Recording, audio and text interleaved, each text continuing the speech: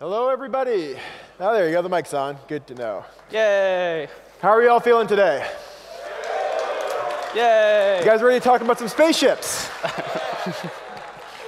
Apparently, some of you guys care about spaceships. We do too. My name is CCP Fozzie. And I'm CCP Rise. Yeah, and we've got a little presentation for you today talking about ship balancing and module balancing. So I'm going to go through quickly the sort of themes we're going to be hitting today and what we're going to talk about. First, going to do a quick blurb talking about why we balance, the philosophy behind it, get kind of that high-level discussion. Talk a little bit about the year in review, what's happened since we last met here on this stage for the same type of presentation. What we've got coming up in our summer release and in the future beyond it in the next couple steps. And then we're also going to be giving you a little peek into what we've got coming up for modules, the concept of module tier-aside, something we've been working on the general plan for a while with a task force at the office.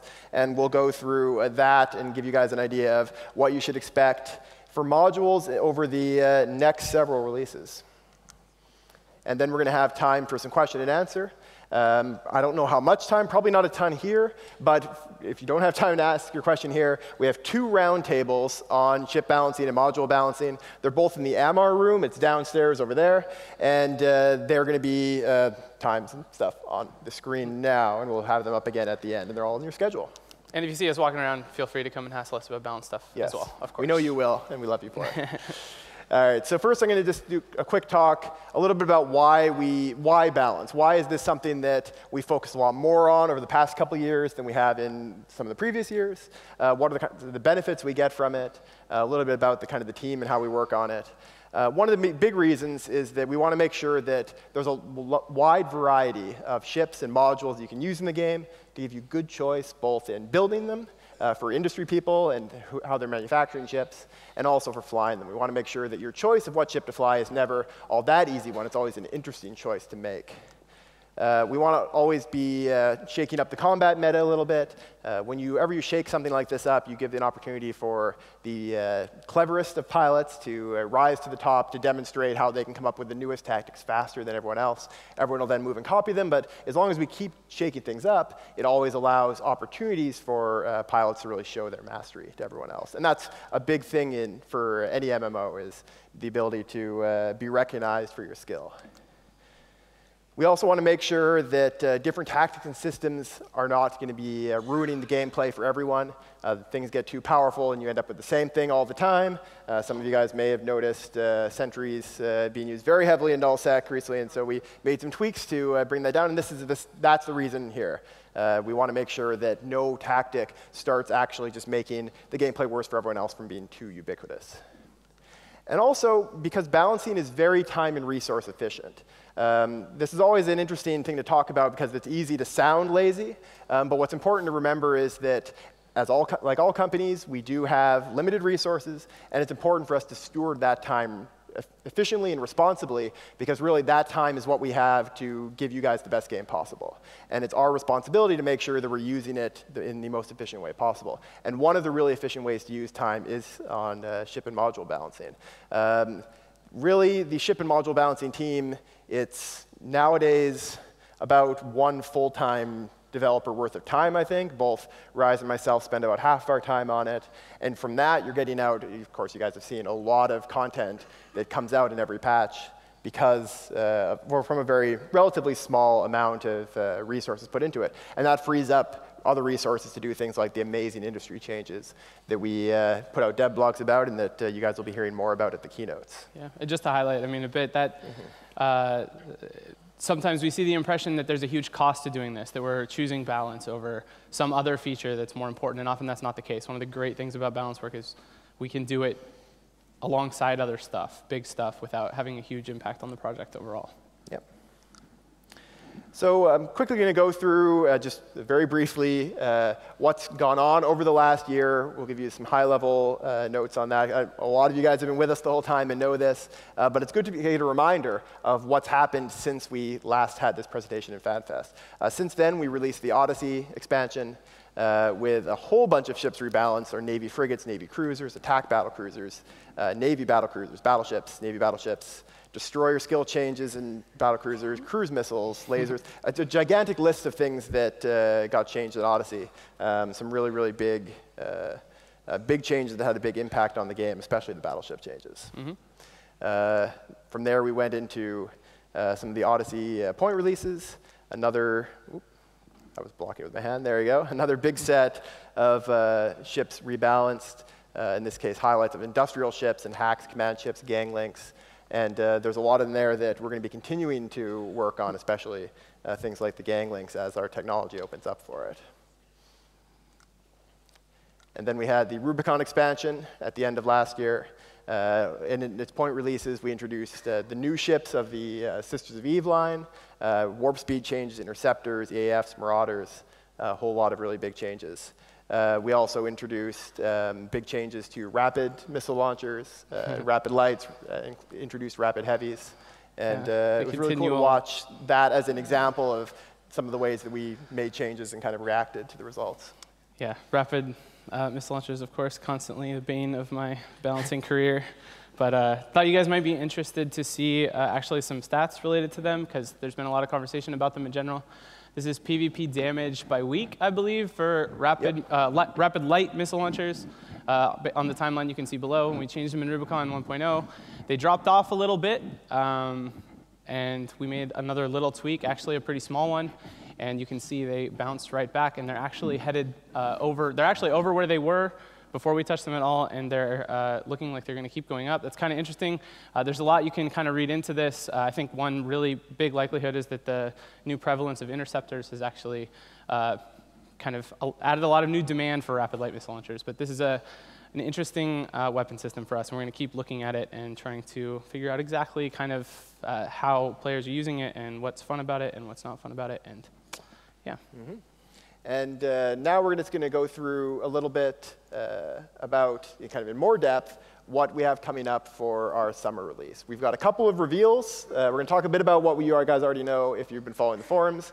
We've also got a couple of new things we're going to be showing you. There's also going to be some things that we're going to be saving until the keynote tomorrow night. So just so you know, we're not actually going to let you know everything at this presentation. There are some things that are going to be saved, but we are going to let you know about a couple of things that you won't know about, including a few new ships. But you want to do the beginning of this? Yeah, sure. So looks like this is about pirate faction stuff, I guess. Yeah. I'll throw the whole set of Serpentis stuff up to begin with while we talk about it. But we're redoing all the pirate faction stuff coming up in this new release.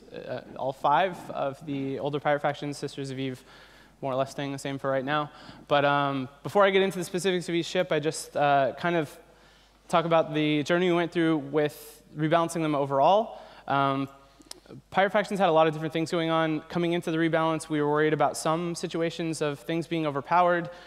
We were mostly concerned with just making sure everything was up to snuff following a lot of the Tech 1 rebalance, making sure everything was kind of up to date. These ships hadn't been visited in quite a while.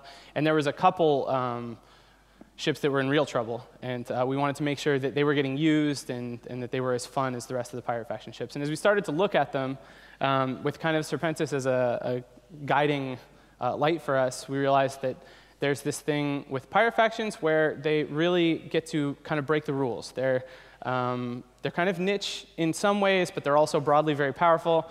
But often they get to do something that there's no other, at least Tech 1 Empire ships get to do, and sometimes completely unique. And we really like that, and it seemed like you guys really like that. And so we tried to focus on that a lot while we were rebalancing each line. So like I said, with Serpentis as a guideline, they of course have the web bonus, which there's probably some division on opinion about. But we really realized kind of how important this type of bonus was when I casually mentioned in a Reddit AMA a while back that we might change it, and got a lot of feedback, which is great. And so we talked about it a lot, and wanted to try and keep it there. So for now, Serpentis are keeping their web bonus. We're still kind of in feedback stage and talking about it a bit, but we want to try and keep it. I think having these really powerful bonuses that have some significant drawbacks alongside them so that they kind of are kept in check can be really, really fun. And so for this line, there's not a lot of huge changes, especially with the Vindicator and the Daredevil. They're both performing extremely well. The Vigilant had a lot of room to improve, so it's getting a lot faster. some other little tweaks and keeping the bonuses the same. So like I said, this is a successful line that won't be changing a whole lot. So let's move on. Blood Raiders were definitely one of the most complicated. They have this ship, which is, I think, very well liked, has a very powerful application that everyone can appreciate, even though it actually doesn't get used all that much by volume. But it's a ship we really are happy with. Then we have these two ships, which actually don't get used at all by anyone, ever. And we didn't like that. But figuring out how to tie it all together wasn't an easy task. The bonuses the Balgorn has kind of work. They don't necessarily work together as well on the smaller ships. That's a lot of the feedback we got on the Cruor, is that having web range combined with newt power is kind of hard to make work. But the flavor is so strong with the race line from the Balgorn that we did extend that down and just tried to make the ships powerful enough by giving them some extra drones, giving them extra speed that they can compete, and then people can choose which of those bonuses to take advantage of. Along with that, we felt the whole line could stand with a big improvement and a new way of kind of breaking the rules. So all of these ships, after the summer release, will use an old NOS mechanic rather than the new one. Whenever they use energy vampires, they will succeed regardless of how much cap you have and how much your opponent has, which is...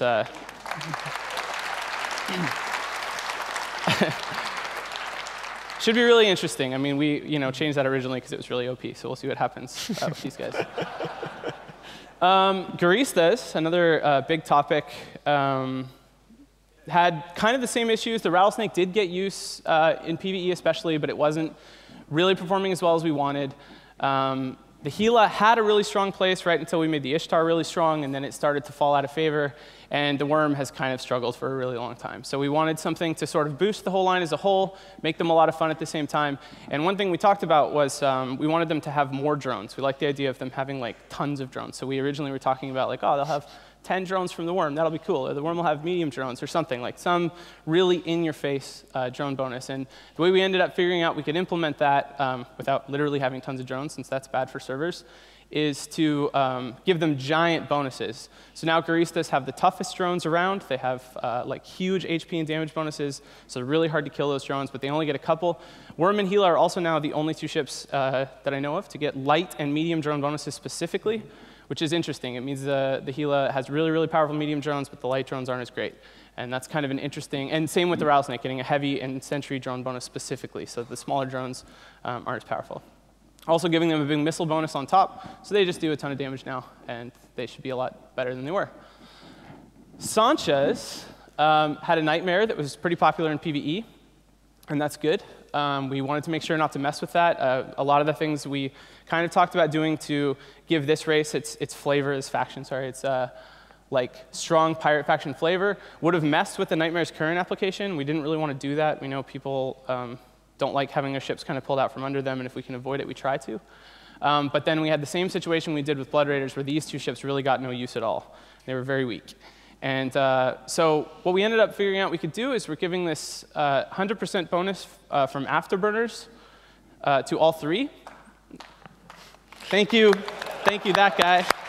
That guy appreciates it. Which is really cool. It basically means these ships go micro-warp speed with normal afterburners or close to it, and then go incredibly fast with oversized afterburners.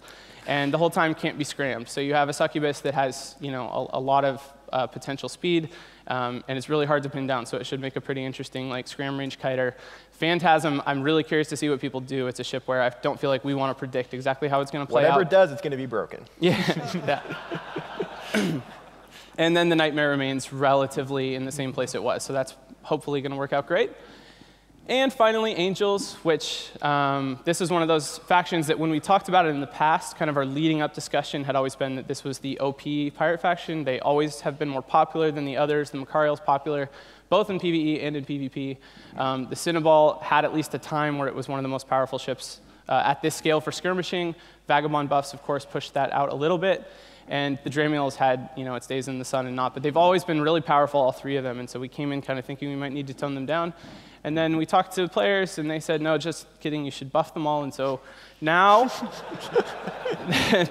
they're all pretty close to how they were, little tweaks here and there, toning the fitting on the Cinnaball down just a bit because it was kind of out of control. Some other little things like that, but giving all three a bonus to warp speed. So your Macarial can now move around faster than other battleships. Your Dramiel now moves around like an interceptor, and So thank you, that guy. There's like one Sancha pilot and one Charlie. That's good.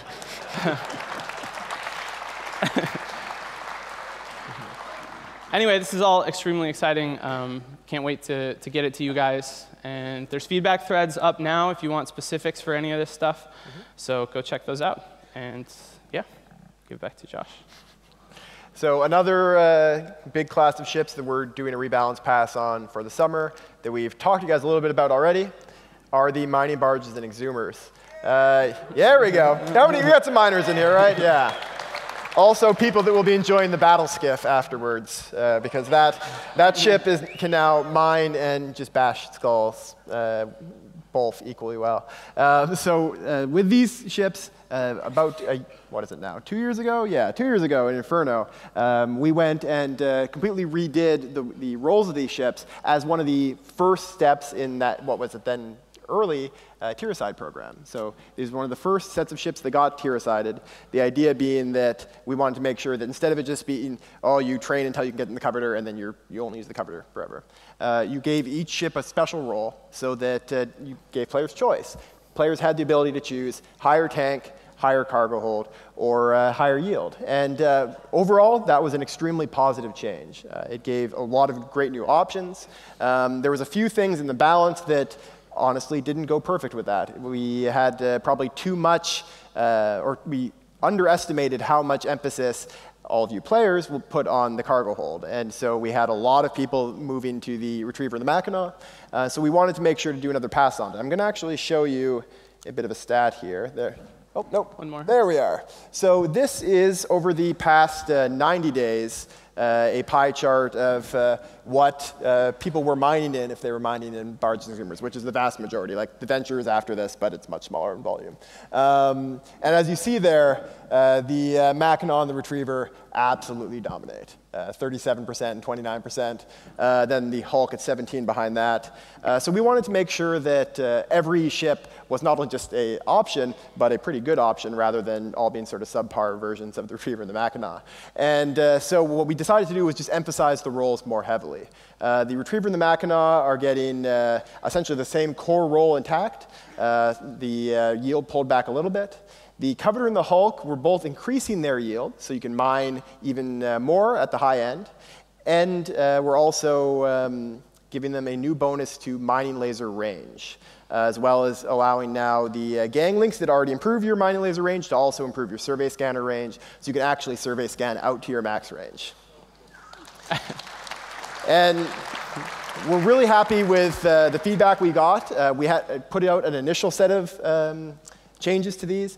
We got a lot of great feedback, including things about the mining laser range, gang length, and we fixed that. We also got a lot of feedback about the difficulty in a small cargo hold ship like the Coveter and the Hulk of using different crystals if you have a mining field with a lot of different ores in it. And so we're cutting the volume of all mining crystals by 60% as well to make sure that you can actually carry them and have the ability to switch between ores much more quickly.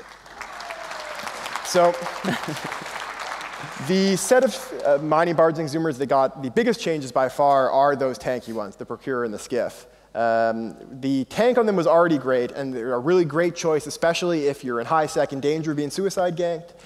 Also, if you're in more dangerous space and you want the ability to call in friends to help you out. We have seen cases, amazing cases already, of people just fighting off an entire Black Ops fleet with a group of skiffs. There was a guy in the drone regions that just like wiped a bunch of Black Ops battleships and recons with his skiffs. And I thought that was amazing. And so what we decided to do was allow you to do that much more effectively.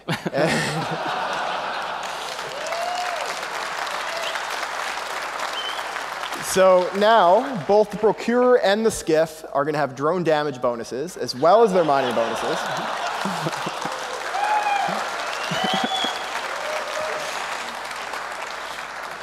This means that if you're especially in areas where Concord isn't protecting you, and you come under attack, not only do you have the hit points of a battleship, but you can actually punch back. And we think that's going to create some really great new dynamics in mining in dangerous space, especially in groups.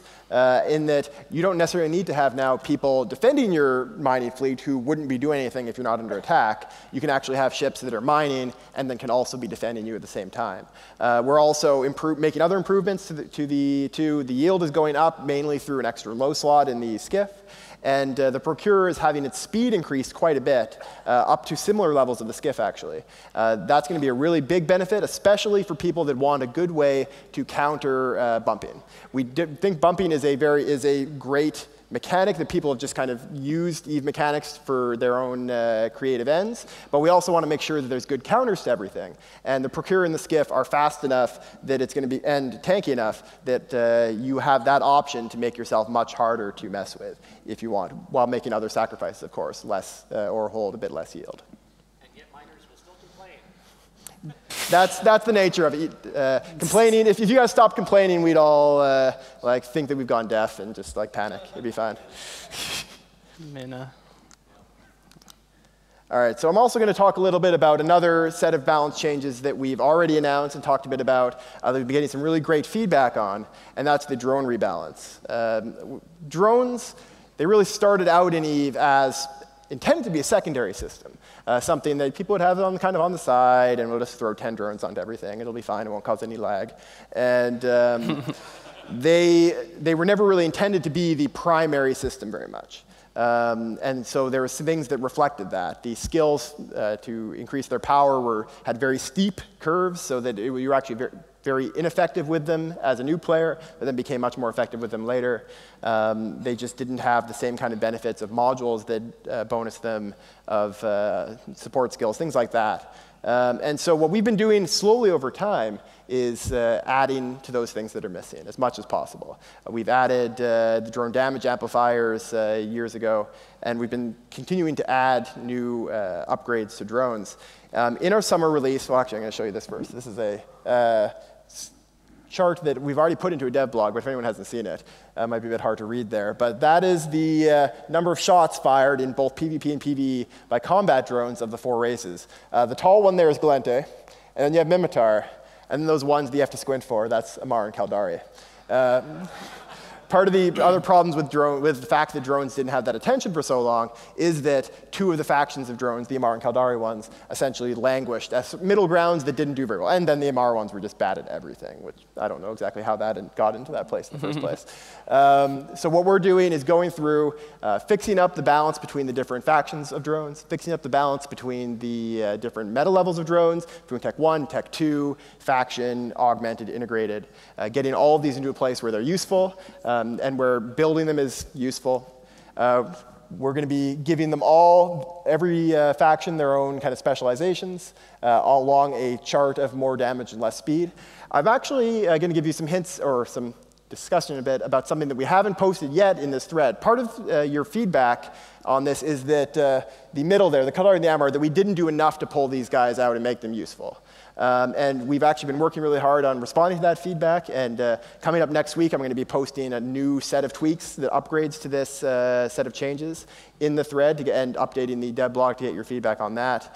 But in the meantime, I can let you know, one of the things we're going to be doing is giving the drones a lot more range, moving their orbit range out, which will have the effect of making it a lot less likely for them to out-track themselves, which is a problem with combat drones, where they orbit too quickly to actually hit a stationary target. That'll be much less of a problem. But the other thing that allows us to do is give a new dimension of difference between the different factions of drones. And what we'll be getting out of that is the Caldari and Amar drones, the normal combat drones, not just the sentries, are going to have better range than the Galente and Mimitar drones and will orbit it a bit further out. That's actually in practice going to mean that if you're using those guys against less quickly moving targets, they will track a lot better. So against a smaller but slower target, you might want to use Caldari Amar. Against a faster but larger sig radius, like an MWD target, you might prefer Galente or Mimitar. And so that's going to be another way that you can make a decision about which faction's worth of drones to use that we think will be very, very helpful to players.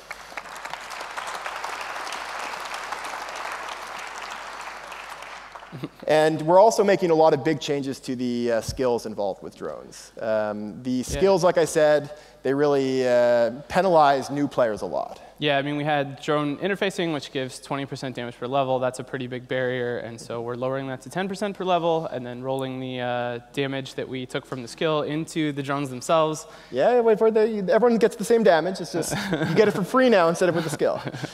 The other big things we're doing are the former scout drone operation and advanced electronic warfare drone interfacing, which actually the skill affected the range you could control drones at. We're naming those drone avionics and advanced drone avionics so that you can actually understand the connection.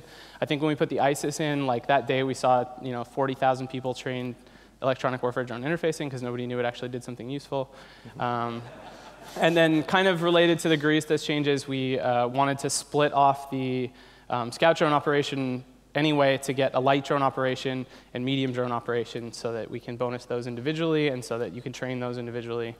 And that all just makes a lot more sense. So that should be a lot nicer after. Yeah. So at the end of the day, the skills for drones are going to be, in a lot of ways, a lot more like the skills for other weapon systems. Right. Yeah, they'll have the same kind of understandable progression. So now we've gone over a bit of stuff that we've already talked to you guys a little bit about. Let's talk about something that we haven't shown you guys yet. And that's another ship that we're going to be making some very significant balance changes to. It's one of the ships that we've had requests to rebalance for a long time. We've already made some tweaks to it in recent patches, but this is definitely the biggest set of changes we've ever made to it. And that's the Phoenix Dreadnought.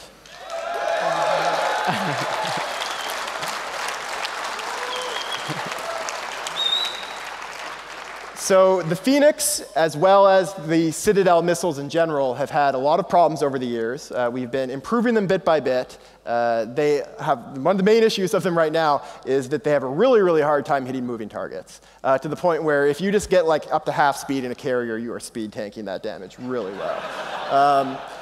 And so we wanted to make sure that they could apply their damage in a more sane way. We also wanted to make sure that the ship felt unique, that it didn't just feel like it was stepping all over the other dreadnoughts and just kind of overlapping in its role. And we wanted to make sure we did it all without turning them into some kind of new blap dread juggernaut that would destroy everything and dominate the universe and all that. We don't want your interceptors to just suddenly all die all at once to Phoenixes. At least unless you're really creative with the fit-in. And so some of the changes we're going to be making to it, and to the launchers in general. So the big one, we're giving the Phoenix a shield resistance bonus to replace the kinetic damage bonus. We're taking the damage that it loses in the kinetic damage bonus and putting that into the launchers themselves by improving their rate of fire. So the alpha will go down a bit, but the damage is actually going to go up for torps, and it'll stay about the same for cruises. And that means that the Phoenix not only gets the resistance bonus, but also now gets fully damage selectable damage. So it can equally deal damage in any of the 4 damage types. Be able to choose whatever is best for knocking down posses, whatever is best for who you're shooting. We're also going to be drastically increasing the velocity of all Citadel missiles. It's like, I forget what we're doing for, like it's 30-something, I think, % for cruises, but it's 100%. We're just doubling the speed of Citadel torps because they took forever. And if you can like go out and get a snack while your missiles are on their way, then it's bad. And the big thing we're doing for applying damage, this is something that's a bit complicated to explain, but we'll talk about it a bit more in the forum post. It'll be coming out early next week once we've gotten over the hangovers. We're going to be actually removing some of the explosion radius from the missiles, but giving them a lot more explosion velocity. In practice, that means that it'll be a lot harder for a ship like a carrier or other capital ship to speed tank the missiles. Of course, you'll still be able to speed tank it in smaller ships, just as you should. But that it also won't be too much better at knocking down small ships. It is going to get a little bit better at applying damage to small ships, but the biggest differences are going to be when you're shooting ships moving in that like 50 meters a second to 100 meters a second range, as you often see with capital ships. The other practical upshot of this, to make it work, we're actually increasing the signature radius of every POS structure in the game and POSes, because that means it'll still be able to do full damage to it. But we're going through and making sure that this is going to work on everything else involved. But at the end of the day, this is going to be much saner damage application. It will apply the damage in a much more logical way. So at this point, after the summer release, the Phoenix is now going to have its own niche as a ship that can deal quite good damage, deal it at pretty flexible ranges, more similar to the Revelation than to the Moros, and do it with damage selection and with a really great tank and capitalist weapons. It's going to actually be, in a lot of ways, a kind of heavier tanked version of the Naglfar instead of trying to compete with the Moros directly. And I think that's going to be a really competitive niche for it.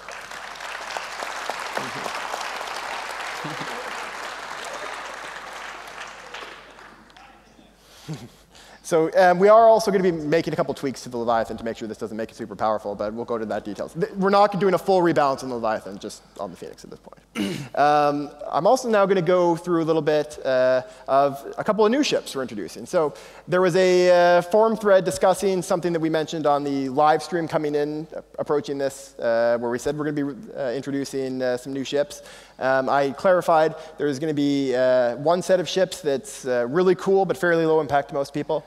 One set of ships that's an upgrade or advanced version of one of the most popular ships, and one set that fills a void that we've been trying to fill for a while. We're going to be showing you the first of those categories today, and then the rest will be at the keynote tomorrow. So you'll have to wait a little bit for the rest of the reveals. But first I'm going to talk to you a little bit about two ships. A lot of you guys have guessed what they are, and that's what's going to be coming up for the Alliance Tournament 12 ships. These are always very fun ships to design because we get to do some pretty cool things with them. Even though I know fewer people get to fly with them, but I definitely think you guys will enjoy both watching the tournament and being aware of just how amazingly trolly these ships are. I love it so much. So you're going to be hearing a lot about the Gristas at this Fanfest, because this is a good time for the Gristas right now in EVE. They are doing pretty well. They're in a pretty strong place, and they're coming up with some really cool stuff. And so they've decided actually to sponsor this Alliance tournament. And in true pirate fashion, they have decided to create some ships that they know are going to annoy the most people possible. So this is I'm going to show you right now is the description of the cruiser that's going to be sitting in its show info tab.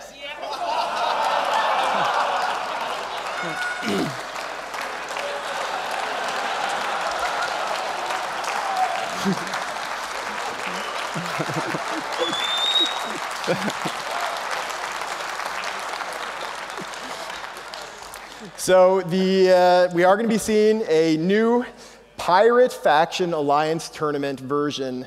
It's going to be a combination of the Falcon and the new Gila, basically. Yes, it'll be covert ops cloaking. It will have ECM bonuses and a shield resistance bonus and drone damage. This is, you don't need to go through the whole list, but yes, it's a pretty ridiculous ship. We'll be making some forum posts about it in a bit.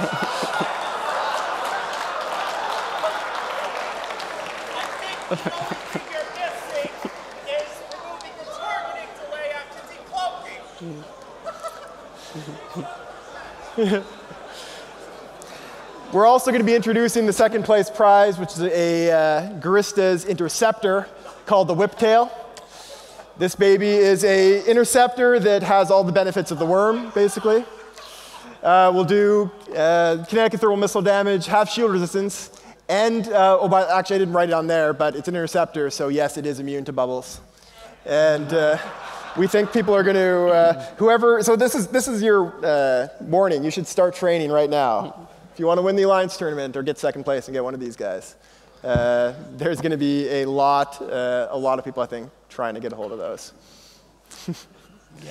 So now I'm going to move into talking a little bit about the kind of things that we have on deck. So actually, I want to clarify that we haven't actually covered everything in balance that's going into our summer release, because there is some stuff that we're saving to reveal in the keynote tomorrow. So we'll talk a bit more about that tomorrow. But in the meantime, I want to skip to some of the stuff that we have kind of on deck. Some of the things we are planning on working on in the near future that we're going to be getting to basically kind of next, and talk a little bit about what our goals for them are. So one set that we want to work on is the larger of the support ships for mining, the Orca and the Rorqual. The Orca doesn't actually need nearly as much help. It's got a pretty good role. It's going to be probably a smaller set of changes. The Rorqual, on the other hand, we are very aware of how in dire need of help it is. We're at the moment in the summer release going to be taking, it's going to keep its compression feature, but that's going to be now shared with a star-based structure, so that's no longer going to be fully unique to it. It's always a ship that has kind of languished as it's got the bonuses for tractor beams, but then you never put it in the belt because that would be silly. It's got the gang link bonuses, but it kind of also needs to be inside of force fields, which is why we gave the mining links the exception when we removed all gang links from force fields. So the goal here will be to make a ship that is the kind of thing that you want to put into a belt, with extremely strong defensive bonuses and the ability to not only protect itself, but its friends, and the ability to also provide a strong benefit to your mining fleet. Get these things out where they're in some danger, but also where that danger is manageable, where it's actually sane to put them into that danger. So more details of what we're thinking of for that will be coming in the future. We're still at kind of an earlier stage with that. That's not going to be coming out in the summer release, but it's one of the things we're thinking very heavily about and planning on getting to basically next. Another set of ships that we have on deck is the stealth bombers. So these are some of my favorite ships in the game. I really like the gameplay that they provide. I love the fact that they provide gameplay that's completely different than other gameplay. And we've talked about this before internally, that we want to introduce actually more mechanics that are like stealth bombers in that they provide you with a whole new way of playing Eve, rather than just, well, let's make it a different ship for pressing F1. Make a ship that actually gives you a whole new way to play it. Bombers did that very effectively. They're also now getting to the point where they are feeling very oppressive, I know, for a lot of people in nullsec.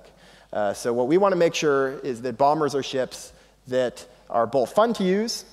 They provide you benefits for mastery so that a good bomber pilot is noticeably different than a bad bomber pilot. And make sure that there's always good countermeasures for dealing with them too. We've been chatting with the CSM about this for a while now and working on some ideas with them. We'll continue working on it with the upcoming new CSM that we'll be announcing on Saturday night as we work with them. As all of our balance changes, we really are thankful for the help that the CSM provides. And big thank you to every one of you guys that voted. If you voted, you definitely should have. It's awesome. And if you, one way or another, vote next year. Yes. But we are going to be continuing to work with them and with you guys to come up with exactly the details of the changes, but we've got some stuff that already is in the works. We're also going to be working on recon ships very soon. These are a set of tech... Yeah.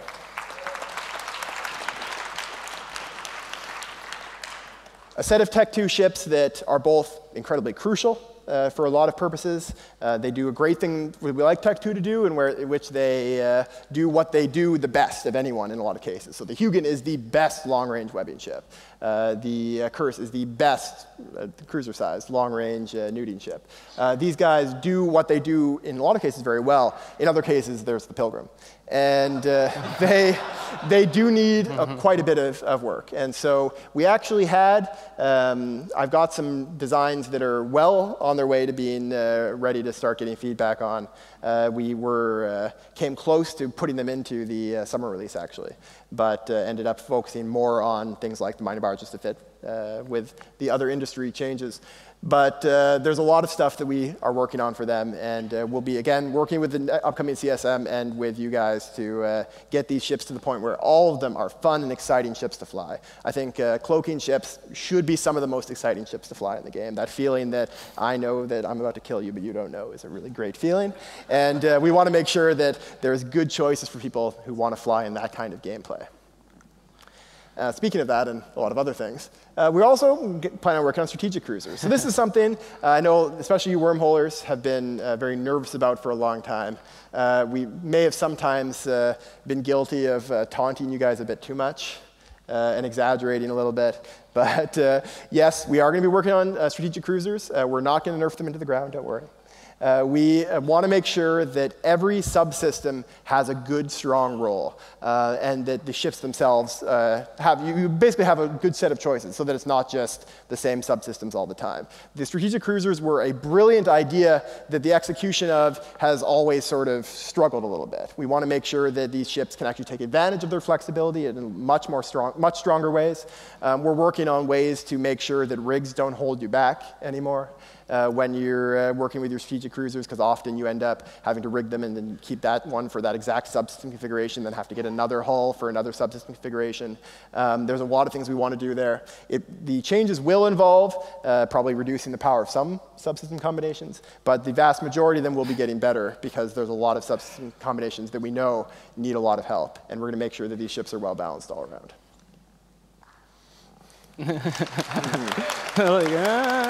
Yeah, very hesitant, like nervous wormholer claps.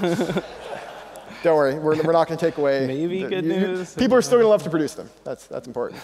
So let's talk a little bit now about modules. This is something we've talked a lot about chips so far in this presentation, and we want to go over a little bit about our plans that I showed you a glimpse of right at the beginning for module tiericide, for essentially going through and fixing up the way modules progress in the game.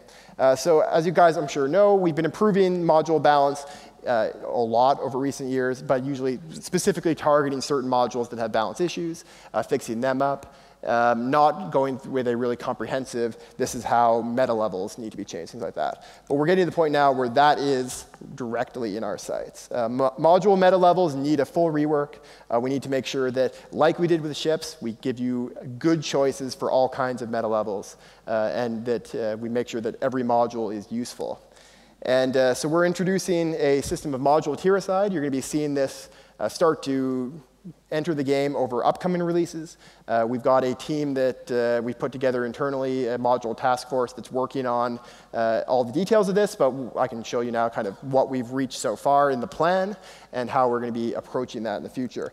Like ship tiericide, this is going to be an ongoing process. You're not going to wake up one day and every single module is tiericided all at once. We'll be doing it in batches, and you'll see that as an ongoing improvement process over time. So let's take a look at the example of, say, the meta levels of a beam laser. This is basically the way that meta levels work right now. You have a power level going across there, and specializations. There isn't really too much in the way of specializations for most modules. There's basically just Tech 1 and then increasingly better modules that have higher cost, although the named ones end up just not working very well at all. In some cases, they end up working too well and being ahead of Tech 2. Tech 2, in a lot of ways, is its own specialization. They can use their own ammo in the case of guns. They have more skill requirements. They have more fitting requirements, but then they get big bonuses as well on top of that. So there's something something good about that. But for the most part, the progression is just linear. And we don't really like to have just straight linear progression. It doesn't give you good choices. You basically just go with whatever's the most expensive module you can fit. And that's actually, I know a lot of people, the way that they don't try to memorize the meta level names for modules. If they want to buy a named module, they just go look at whichever one fits their price, like usually this is the most expensive one, and assume that's going to be the best one. And we want to make sure that that choice is actually a good choice to make and a fun choice to make. So this slide, it describes a little bit about what we're going to be seeing in the future once we're done with the tiericide on that module. That instead of being,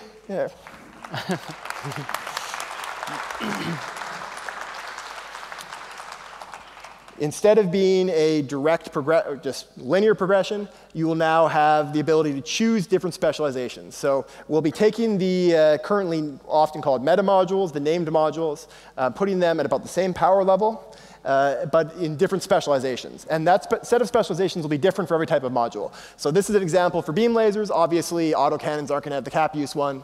But they might have something else. Obviously, you won't see range or tracking on an armor hardener. But we're going to be, for each module, we'll take a look at different benefits that they can give. And that will often mean fewer meta levels for some modules. A nanofiber internal structure, we're not going to have 4 things for it, because there isn't 4 things about it. That means that there will be some compression there, but we're only going to give you choices that actually matter instead of a bunch of useless choices that mean nothing. And in this example, you can see you have Tech 1. You have the named modules, all in their own specializations. You can choose the one that fits what you want to do. Tech 2 still fills the same basic role. And then your higher meta modules also have their own specializations. And this is something that you can see an example of it working fairly well in shield boosters, where you have the one line, the GIST line of lower cap use, more efficient ones, and then the pith line where you have less efficiency but more burst rep. And we want to be pulling those apart in all these cases. So in the example of beam lasers, you'd have, say, the Sancha ones with higher tracking, and the blood ones with, say, higher range, as an example. And you'd be able to actually choose at any meta level between two different sets, or in some cases even more different sets, that all have their own strengths and weaknesses. So this is a project, again, like I said, is not going to happen all at once. It's going to take some time. The task force we put together, and we've come up with the plan, and we're going to be starting to tackle some of the simpler cases of modules first, probably, to test out the process. We definitely want to get your feedback on it. We'll be working in concert with you guys, with all the feedback you give us in the forums, through the CSM, of exactly how we're doing as we go through this process. There's also a couple other things that especially CSP Betic is working very hard on for a bit further in the future. That probably won't be in the first iteration of it, which to allow people to manufacture named modules. We really do have, we really do have a dream of someday an EVE Online where everything that any player uses is made by someone else, where everybody has an opportunity to build things that other people are going to use that they can use themselves, that industry is tied to absolutely everything instead of just most things. And named modules are definitely part of that in the future. And like I said, the main goal of the entire process is to give you some more choice in modules. I'm now going to go over a little bit, just to let you know, a bit of a teaser. Make sure to come to the EVE keynote tomorrow. I'm sure you guys weren't going to miss it anyways. People on the stream, it's going to be streamed as well. I'm going to show you some very quick teasers, like little bits of what you're going to be seeing. I actually hope I don't get in too much trouble for this, but it shouldn't tell you very much. You don't even know I'm doing this. No. This is a little bit of one thing you'll be seeing. This is a little bit of another thing you'll be seeing. That's a little bit of another thing. And you'll have to come to the keynote in order to get the entire images there. Oh my God. So now we have probably not a lot of time. In fact, not any time at all, really. So we're not going to take questions here because we used up all of our time. But what we are going to be doing is having 2 full roundtables on chip and module balancing. So they're tomorrow and Saturday. They're in roundtable room 3, the Amar room. It's Saturday or tomorrow at 1500, Saturday at 1600. I definitely encourage all you guys to show up to at least one of them. We're going to try to duplicate what we say in them, so you don't have to all show up to all of them. They will be packed. And like Rise said, catch us at the pub crawl, charity dinner, and walking down the hallways. And feel free to hassle other devs you see about balance too. We talk a lot about balance, but of course we're not the only ones that do it. CCP Terbium especially, super involved, and the whole team does a lot. So let everyone you know, everyone you see know about balance stuff. I'm sure they'll be happy to talk to you. Thank you guys very much for coming, and I really hope you enjoy the rest of today.